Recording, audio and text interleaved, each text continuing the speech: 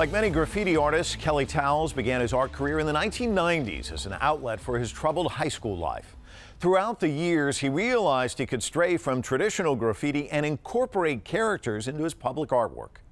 Kelly's characters are usually inspired by real-life incidents. These are people he meets throughout his day, individuals easily described as bullies. Kelly has taken his art a step further by donating his talents to the Human Rights Campaign and creating a shirt design to help their anti-bullying initiative.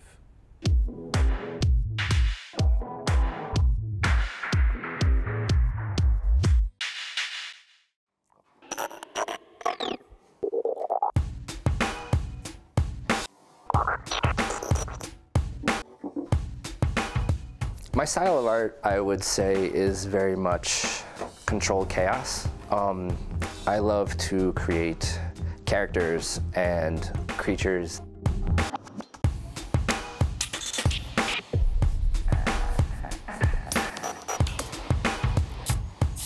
If you have someone driving down the road, say it's an 85-year-old lady, and she has road rage and she starts flicking you off and cursing at you and telling you, you know, you're the devil, that lady doesn't really look like an 85-year-old lady anymore. She actually looks like something else. She looks like some muscle-bound jerk.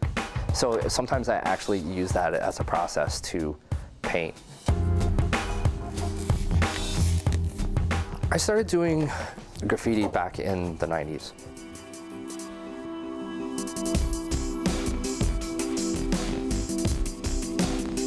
And graffiti is the art form of creating lettering or your name in spray paint. And I was not good at lettering. I was horrible at it. So I basically started transitioning my love of graffiti and spray paint into just me painting my characters. You know, coming from a kind of a bad childhood background in high school, it was an outlet. It was just that I was a pissed off kid and I went out and painted. From that, I just kept going. Went to college, got an art degree.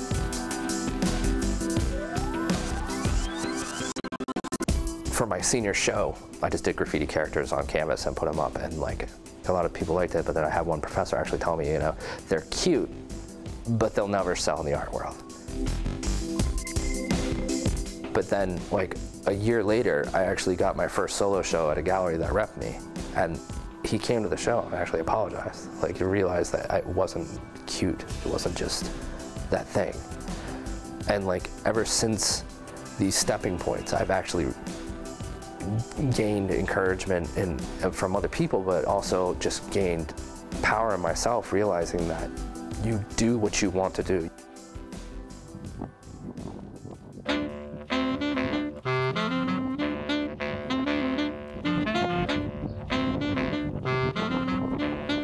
There's no way, shape, or form that you shouldn't encourage anyone.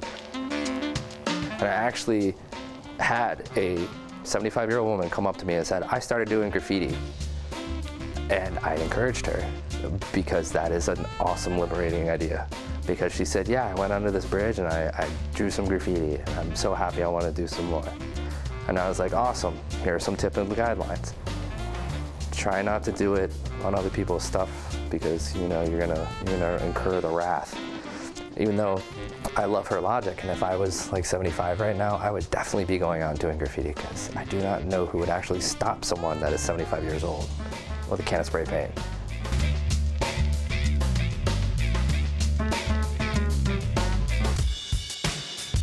With the explosion of the internet came along that now you could actually be a marketable entity with your graffiti and street art.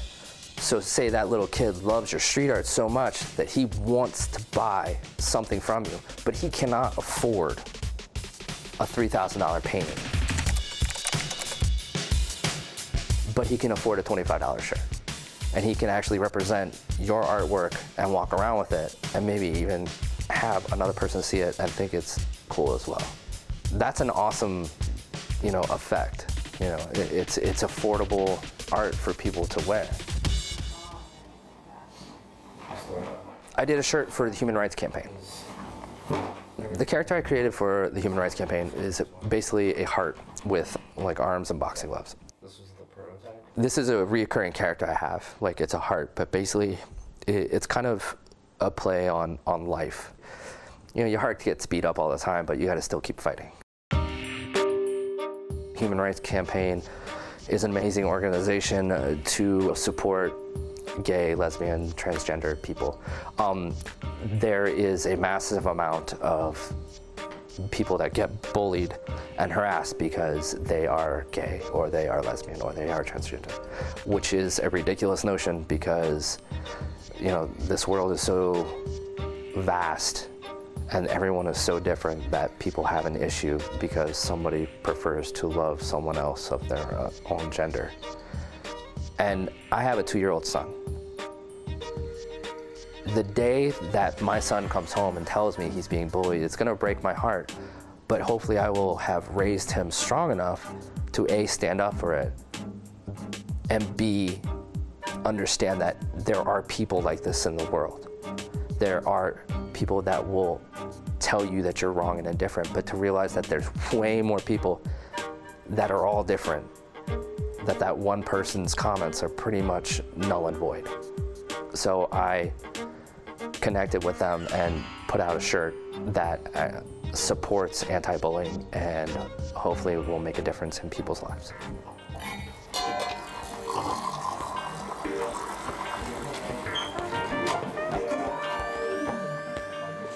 My wife has always been my pillar. She's been my stone. I would be a ship adrift if she wasn't my anchor. Meatballs? I am completely forever grateful for my wife. And we're around each other so much that it's just the one greatest thing in my life. And the one greatest thing in my life gave birth to the other greatest thing in my life, which is my son. And my son has been my focal point. When my son came into this world, there is no words for how happy I was, but there was something that clicked, like right around here. I don't know what it was. As soon as he was born, I knew my next show. I knew how things were going to click. But beyond that, what he also made me realize is that if I don't make things happen, if I don't support my family, if I don't make money and have a career, I'm not going to be able to be the father. I'm not going to be able to be the supporter. I'm not going to be able to be the foundation for my family.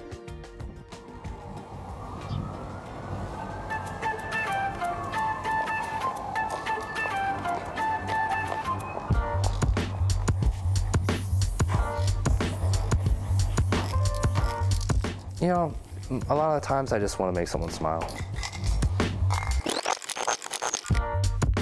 Like if someone just smiles, you know, it works. You know, if I do a mural on the street and like someone just walks by it and they enjoy it or they take a picture of it or they, you know, hashtag it, you know, it's awesome.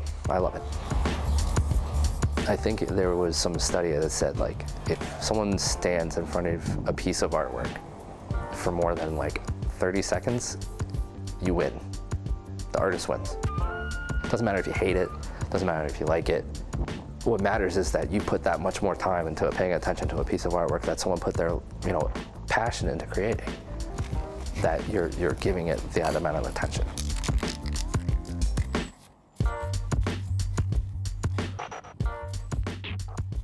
That's it for this week. Join the conversation with us on social media. We are CCTV America on Twitter, Facebook, and YouTube. All of tonight's interviews can be found online at cctv-america.com. And let us know what you'd like us to take full frame next. Email us at fullframe@cctv-america.com. Until then, I'm Mike Walter in New York City. We'll see you next time.